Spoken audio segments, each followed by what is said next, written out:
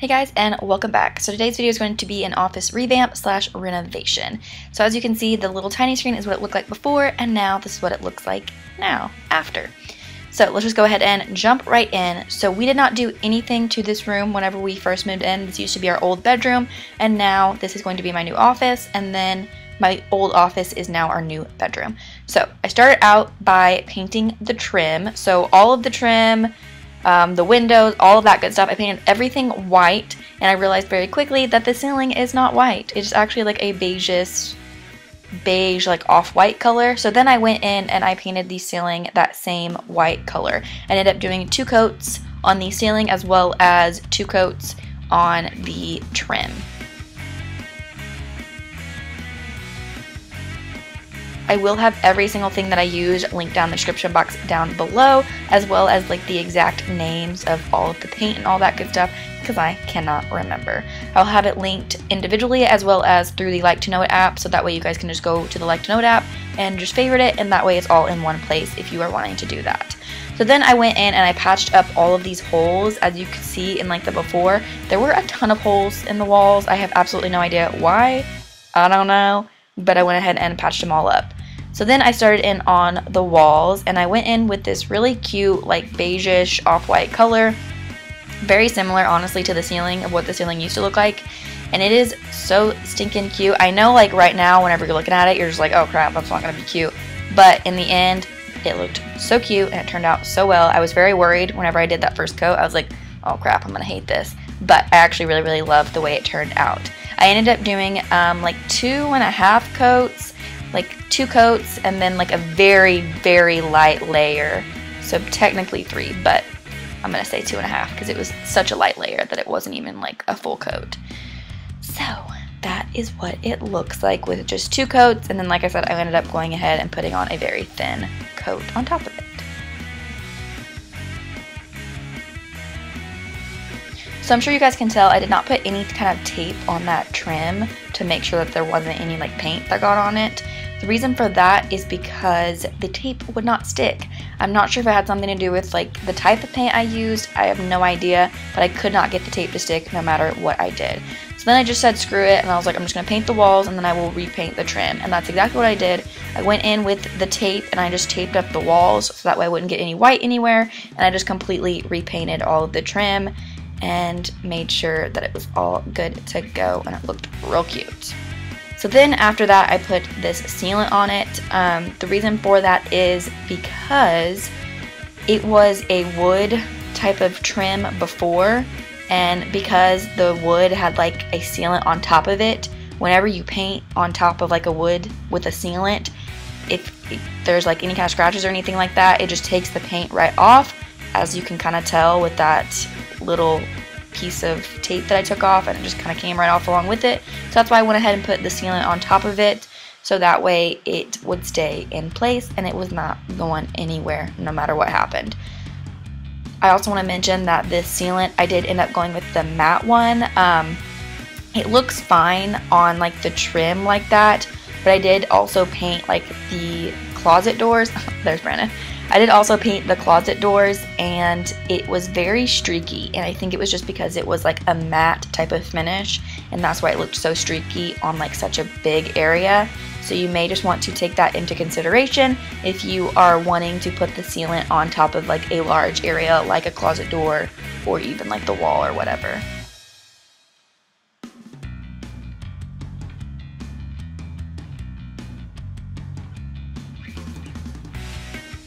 After that I went in with just like the normal wall color, and I just kind of fixed any areas where the tape may have like kind of lifted up a little bit or anything like that. So I'm sure you guys can kind of tell like the areas that I touched on. This is the exact same color as like the wall, it's just because it's wet, and that's why it kind of looks a little wonky.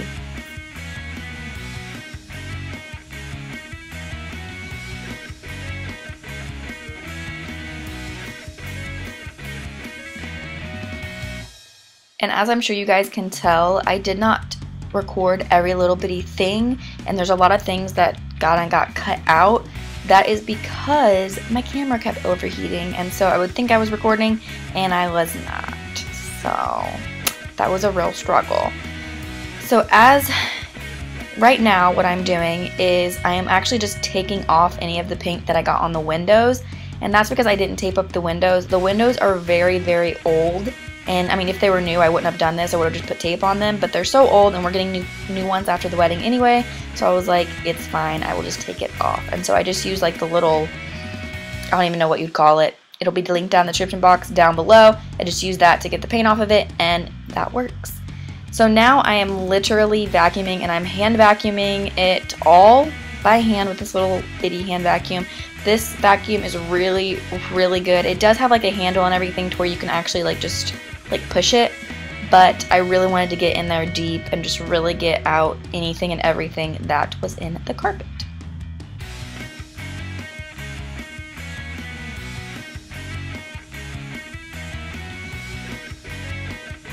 Now I am shampooing the carpet, and I just use like a little DIY shampooing mixture that I made with like fabric softener and baking soda and laundry detergent, and that worked really, really well, and it smells really, really good.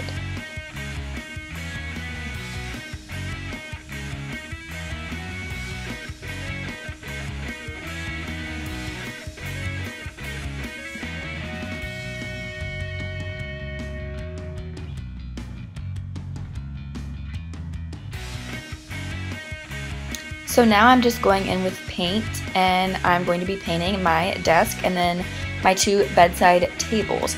The very first thing I started off by doing was literally just wiping down everything. So I wiped down all of the drawers, I wiped down the desk, I just wiped down every little bitty thing, and I used just like a Clorox cleaner, and I am going to then paint it.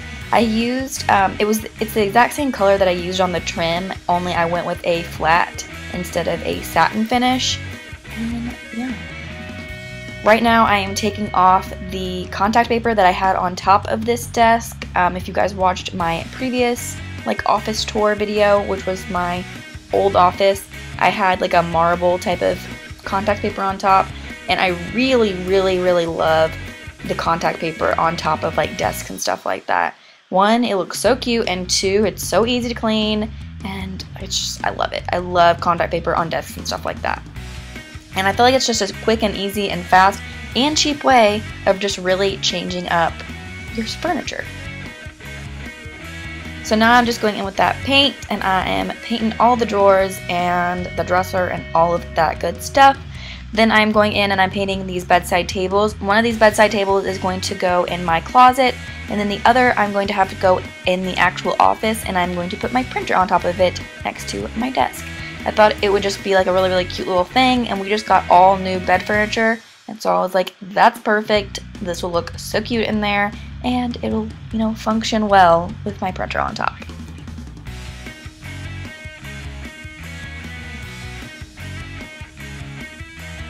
So then I went in with this Rust-Oleum metallic paint. Again, I cannot remember the name, but it will be linked down in the description box down below. I just wiped down that entire desk, and I took the contact paper off of the drawer. The reason why I had the contact paper on the drawer is because whenever I got that desk, the drawer came damaged, and in order for me to return it, I'd have to ship it back and pay for the whole shipping, and it was a whole process. Probably should have done that, but I didn't. It's fine. So I took that contact paper off, and then like I said, I'm just using this metallic paint, and I am painting the legs of the desk. And then I also, at the last minute, decided to go ahead and paint the drawer. I was like, maybe this will help with the whole fact that it's kind of like, you know, messed up. And it actually did. It actually ended up looking really good, and you can't really tell unless you get really close. So now I'm going in with a different type of contact paper. This is like a wood type of contact paper. I got it from Amazon, and it is so stinking cute, and it has like some texture to it, which I love. I'm so obsessed. And guys, I found the easiest way to apply contact paper. I'm probably not even going to be able to describe it in words, but you literally just kind of pull it up a little bit, take the tiniest little piece out, and then you just literally roll it and just keep doing that. Again, can't put it into words, but if you watch it, it is the easiest way to make sure that you are getting bubble-free contact paper desk thing. It's so cool. So then I just took a box cutter and I cut it all of the extra away. And y'all, it turned out so freaking cute. I'm obsessed with my desk now. I literally love the wood, and I'm so glad I went with the wood instead of the marble again. Alright, now I'm just cleaning up a little bit and then bringing in this other desk. As you guys can see with the finished product, it looks really, really cute with the metallic paint on top. So then I'm going in and I am just cleaning off my work computer. This is the one that I use to work because I do work from home. And yeah, I'm just cleaning this all off and getting it all set up and good to go. As you guys can see, I have that bedside table there with my printer on top. And then I have that piece of tape on my butt. That's really nice. Gosh.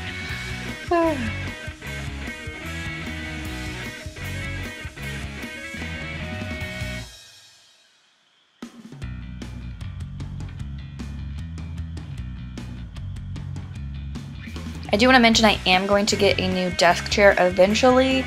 Not right this moment, but at some point I am going to get a new desk chair. This one's comfortable. It's not bad, but I honestly just don't really like the overall look of it in this room.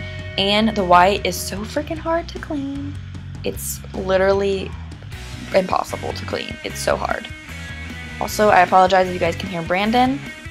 He's playing his game in the next room and he's so stinking loud. So then I just went on my computer and I made these little like prints with different words on them. One of them says, "We make our own future." That's a saying from Dean Winchester on Supernatural. And then I have "The only time I set the bar low is for Limbo," which is from The Office, and Michael Scott said it. And then I have a quote from Game of Thrones as well, which is, "I survived because the fire inside me burned brighter than the fire around me," which is a saying from Daenerys Targaryen. It is the exact same ones that I had in my old office, only I switched up the font a little bit. The Game of Thrones one is actually the real Game of Thrones font, and then the font for the Supernatural one is a little bit different. I thought it looked kind of cool and kind of like bandy, if that makes sense. I feel like there's a band that has like those exact letterings, and I feel like it kind of went with the whole Supernatural thing. So then I decided to make like this cute hat wall. I absolutely love hat walls. I'm obsessed with them. And I just used like some command hooks to apply this with. I think it looks so stinking cute. I actually have 5 hats, but I have no idea where my other hat is, which is why I am missing one in that spot. But eventually there will be another hat there. So then Brandon and I put up this mirror, so that way this was like my little vanity setup. Same as before, and I went in with that metallic paint for the mirror, and I think that it looks so cute. Then I am applying this canvas on top of it. Oh my goodness, words. So we're just putting that on top, and we are using the command strips for that. I love command strips, command hooks. Oh, they're fantastic. They don't damage the walls, and it's so stinking easy to apply. So then I'm just creating this cute little section for Tinsley. I'm going in with that same T and then the paw print, the same as my old office, but I painted those that same metallic color. Then I also have this picture frame with a print in it that I made, but I'm actually going to switch that print up a little bit just because I do not like the pink that is on there. So I am going to switch it up at some point. But this is the finished product. I ended up putting a hook on the wall so that way it could hold my purse, put up the prints, which I apparently forgot to film that. Love the contact paper on that desk. It's so cute. Cute little section for Tinsley. The hat wall, I also painted the frame of that lips picture, that same metallic color. And if there's anything specific that you guys would like to know about any of the items in here, just let me know and I can let you guys know.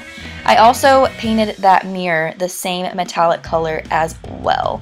I'm just obsessed with the way this turned out. I also went in with the contact paper for this old dresser, and I also painted the knobs. But that is it for this video. Thank you guys so much for watching. Please subscribe if you haven't already, and I will see you guys next time.